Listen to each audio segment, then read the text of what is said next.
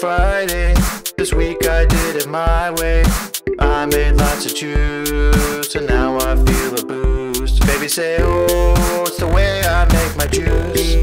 Pressing fruits and roots. This week I did it my way. Baby say, oh, now let's have some fun.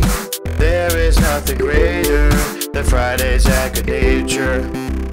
Ow, ow, ow! What's up, my juice lovers? Welcome to Good Nature Radio. This is your host, Charlie Wetlaufer, joined by the two top juice business consultants in the entire world and also the universe, I'm pretty sure. Chef Ari Sexner, author of The Juicing Companion.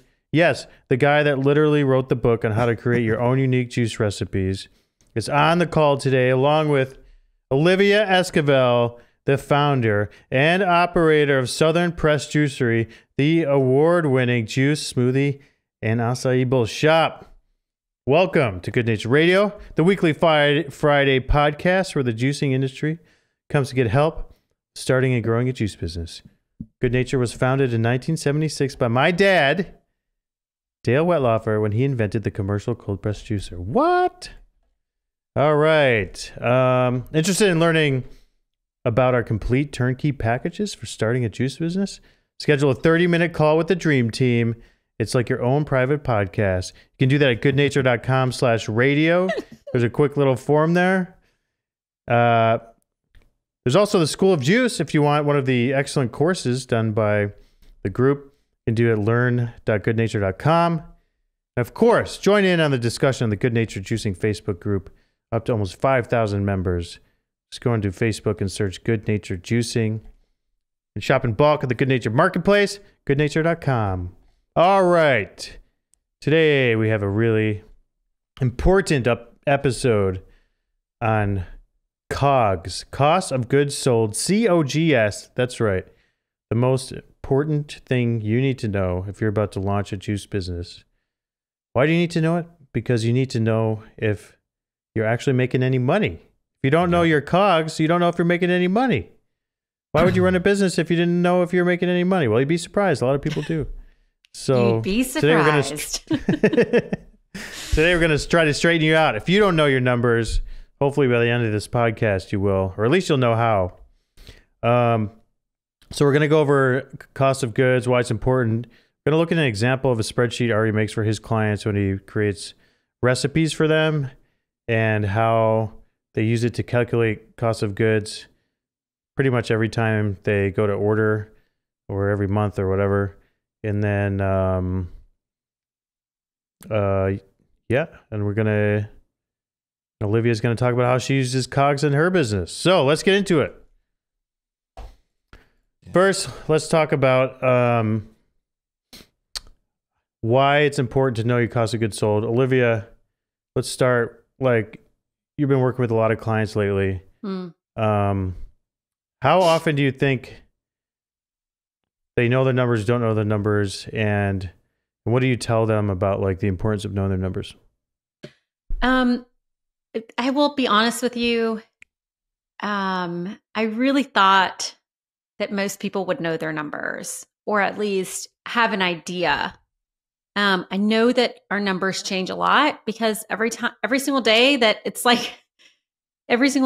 prices come out, something changes, right? It's not like your apples are the same price every single day, but we should all have an awareness of where we sit in our numbers. And hopefully, if you're going out to the grocery store and you're buying, hopefully you won't be doing that long. You'll work with Chef Ari to find purveyors. Like, that's not the ultimate goal, right? The ultimate goal is to be with a purveyor, several purveyors that bring things with you. The beautiful thing about having a purveyor is they tell you as prices are changing, and they sort of give you a heads up. So that's really like the ultimate, like, best friend tip is like, hey, Olivia, I just heard strawberries are going to be going up in the next 2 or 3 weeks. Do you want to order and maybe freeze some, or do you want to hold on that? Do you want to look at some recipes? That's great. But to answer your question, Charlie, I find that the vast majority of the people that I talk to in the juice industry do not know their numbers at all. Like, there's always this really awkward, like, hey, well, how's your food costs looking? Do you know your numbers? And they're like, well, and then there's this really awkward pause and I have to jump in and I'm like, okay, it's okay. You don't have to be embarrassed. You can just tell me you don't know. We can figure them out. But yeah, most people don't know their numbers. Like they got no clue. And you'll see that sometimes in the Good Nature Facebook group where if you're not in that group, you need to be. But people will say like, hey, what should I charge for celery juice? And while I think it's good to know like what the market can bear and what the trends are really like leaning towards, it really doesn't matter what Olivia charges for celery juice. What matters is what Ari is buying celery at. And so that's the most important thing. So if you don't know your numbers, you need to know your numbers. And there's been a lot of talk about how to get those. So when Chef or I ask you, like, what is your food cost? We're not asking actually for your cost of goods sold. We're asking just the food that went in the bottle. What does that cost? Yes, we know the plastic or glass bottle costs something. We know the cap costs something. We know the labor and the label costs something, but we're not asking that. Like we will down the road, but right now we just want to talk about food cost. And that's the number one thing I see is either one, they don't know what they're doing, or two, they're calculating everything into their food cost. So cue Chef Ari about how to fix that for everybody. So, I mean, it's one of those things where you run in a restaurant, you have to know so many different aspects, and certain things I feel people don't understand completely and they just kind of go into it blind. This is one of those things where it's great to understand it, and we're here to help you out, explain it as much as possible so you're comfortable with doing it. Overall, I mean, and also Charlie and Olivia, you guys got to cut me off if I'm kind of rambling and going through a little far, because I kind of go on tangents and I'm just like, tell me shut up. Stop you when I hear you say log 4 times. I'm going to be like, yeah, I'll try we're to not talk losing about viewers. Logs yeah. So food cost is different for every kind of operation. Okay. You have the beauty. I used to work in a casino, which had all different kinds of operations, which was great to see how every operation had different food costs. There's stuff like banquets or like an Italian restaurant. Their product is fairly cheap. Okay. So they might have a 15% food cost, which means what they're selling that product for, that selling price, only about 15% of that cost is actually the food that it takes to make that product. And then you have the other end where it's like maybe a steakhouse or even a buffet. They might even be up to like 55% food cost. So it's really important to think about your operation, what food costs you should be in. So juice bars, kind of healthy, casual restaurants, they usually always try to stick between a 20 and 30% food cost. And what that means is, say you sell a bottle of juice, $10, it should have $2 to $3 worth of produce per bottle of juice. Okay, so that's essentially what the cost of goods should be. Yeah. So when you're developing recipes, how early are you thinking about cost of goods? Like, you're just experimenting and then later being like, okay, now I've got to make this profitable? Or are you like right from the beginning thinking about that? My process when I create recipes, I don't even think about food cost, and it's might be a little surprising, but I don't want that to affect the creative nature of coming up with new recipes, and that's kind of something that I bring in later on. So when I create recipes, I think of everything else besides that, what kind of health benefits, what kind of color juice I'm trying to have. And then after I have my recipes ready to go, that's where I figure out the food cost, because you could take a recipe and do some minor tweaks and it could be at 40% food cost and slightly adjust it and bring it in between 20 and 30%. My main goal is not to make the profit before I create the recipe, essentially. And then you're like, oh, I guess I got to take these white truffles out. Yeah. Got to take out these gold leaf flakes. No, or like he just vanilla beans. No, he just comes to Olivia's shop and he's like, Olivia, why are you putting in 10 pounds of parsley in one green juice? Yeah. You you know, you could just pull that back to 2 pounds. And I'm like, Yeah, with juice, it's actually really easy because you have a lot of ingredients that are very low yielding, you know, that are just kind of there for the nutrient purposes, you know, and you could do slight adjustments to that. And they're typically expensive. So like parsley or kind of herbs, you could just lower that slightly, make sure the flavor's still correct, and be within food costs without any issues. So you're nice enough to show us an example of a food cost calculator, right? This food cost or total cost of goods? This is cost, right? Food cost food. specific. Yeah, okay.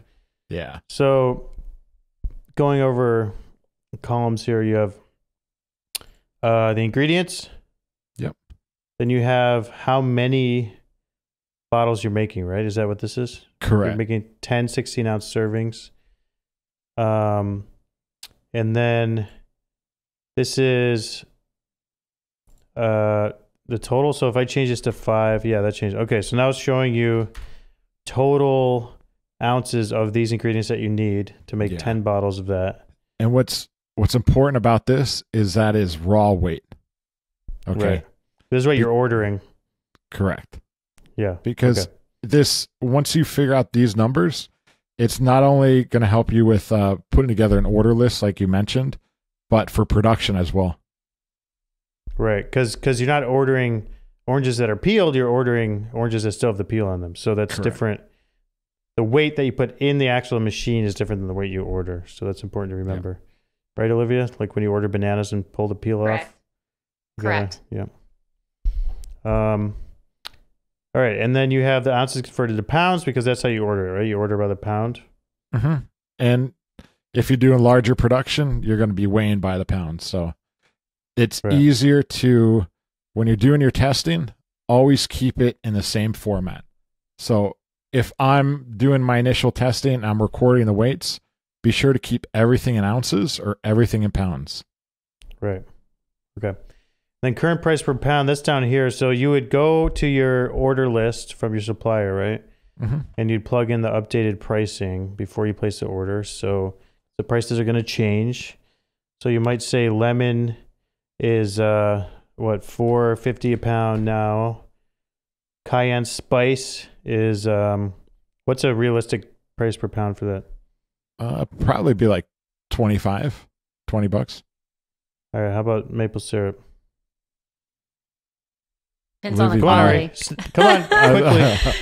I'm just guessing. I would say probably $12.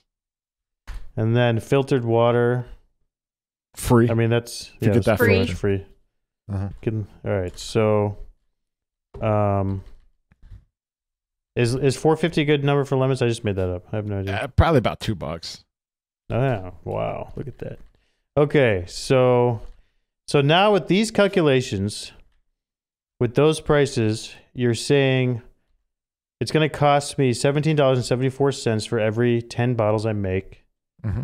So that price per bottle is $1.77. Correct. And if the desired food cost is 25%, then you have the formula here saying the sale price per bottle should be $7.10. There you go. That's how you do that. So that's where you're targeting a 25% food cost. You should sell the bottle for $7.10. And you could take it a step further and be like, packaging cost could be like the bottles and the labels and stuff. Let's say like $1.25. And then you could say total labor for COGS 1 hour. be, You could do your labor too. yeah, well, I guess we could have a debate on whether you include labor. Yeah, so I in the mean, none of cost that goods has to sold. do with your food cost, but you just what your cost is all in. Yeah, right?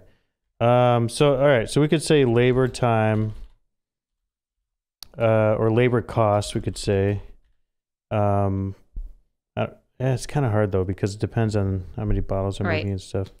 But let's not count labor for this. Let's just do packaging cost.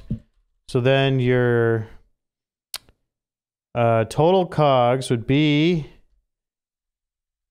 $1.77 plus 125. There you go. So total cost is 302. Gross profit equals sale price per bottle minus cost of goods. There you go. So that's $4, 7 cents per bottle profit.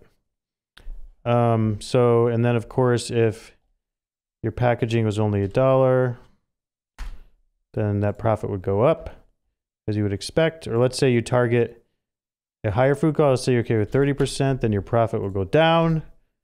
And there you go. So that's the difference between like food cost and actual cost of goods sold. And so, first of all, this is not, this is close to an actual recipe, but it's not actually real numbers. Says, you know, it's not, just in case you're wondering, putting 0.1 ounces of cayenne in a bottle will be extremely spicy, but this is just an example.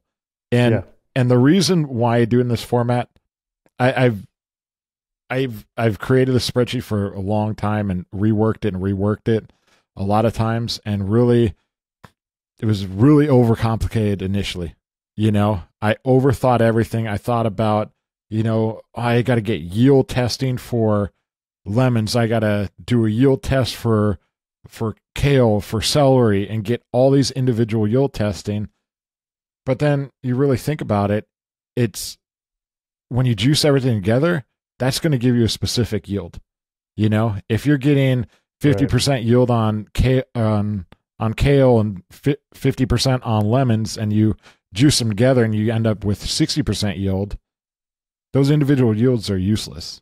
So you got to think of it as an entire juice together, which is the way you're going to be making it. That's going to give you the actual yield, okay, for the recipe. And I also put in this format because it's got the market list on the bottom side.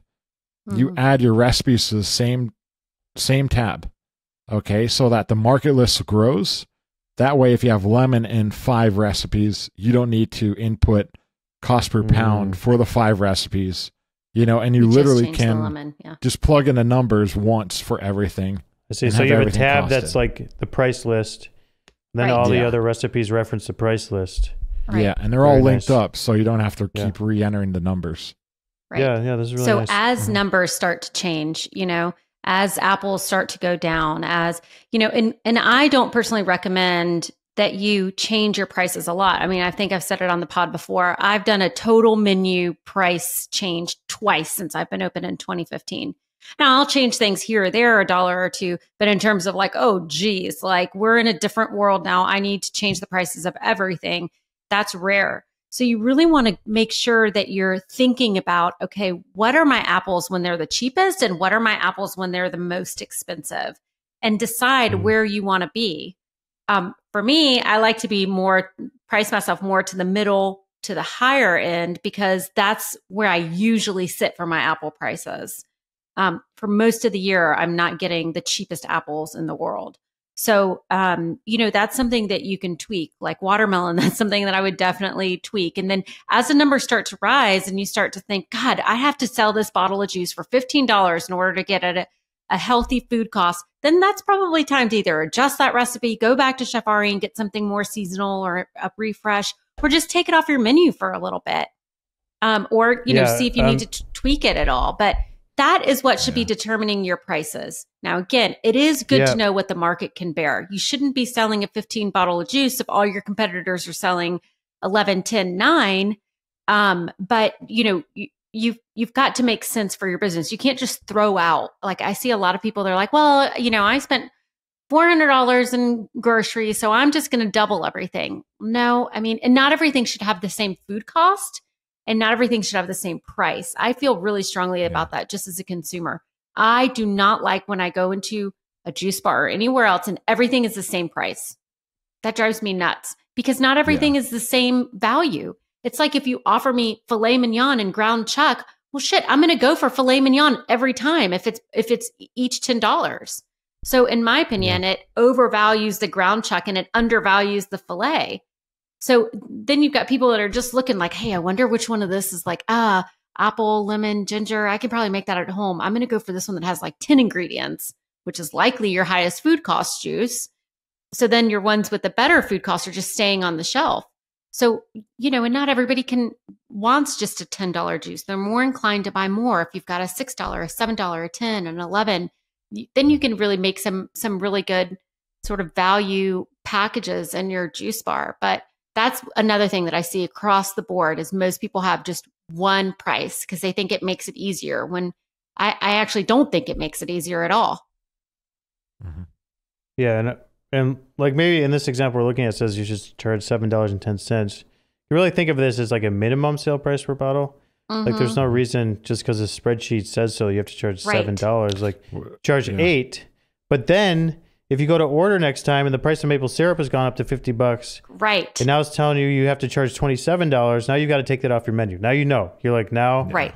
I'm not making money at $8 anymore. Right. So and by doing this consistently, you can pinpoint what's changed. You could shop around different purveyors. Right. Pineapples are too expensive, Maybe do a Costco run and find something cheaper to get you through until the price drops again. So. Right. And then I just want to make one point. I already mentioned something earlier about the yield percentage, like for a mixed recipe. So when we measure yield, what we do is we take the weight of the starting ingredient and then we compare it to the weight of the juice that is left over at the end. So it's like how much of the fruit are you extracting? So something like watermelon has a very high yield, like 85% or something. And something like greens have a pretty low yield at like 60% or, maybe less. But we did do studies with the client and you do actually get more juice when you mix your recipes as opposed to juicing everything separately. So what Ari says is exactly right, where you can't just like juice every individual ingredient and then calculate how much juice you're going to get when you make your recipe because it's going to change. And also, even if you did calculate it all, even mixed, and you had all your numbers perfect, produce changes. Some is more ripe and gets more juice. Some is less ripe and gets less juice. Like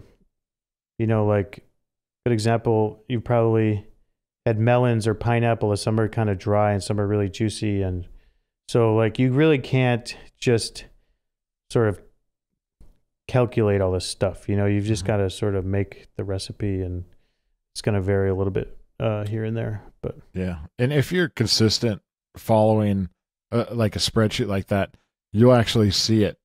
Like you'll put in 10 bottles, you make the juice, you might be up to like 11 bottles.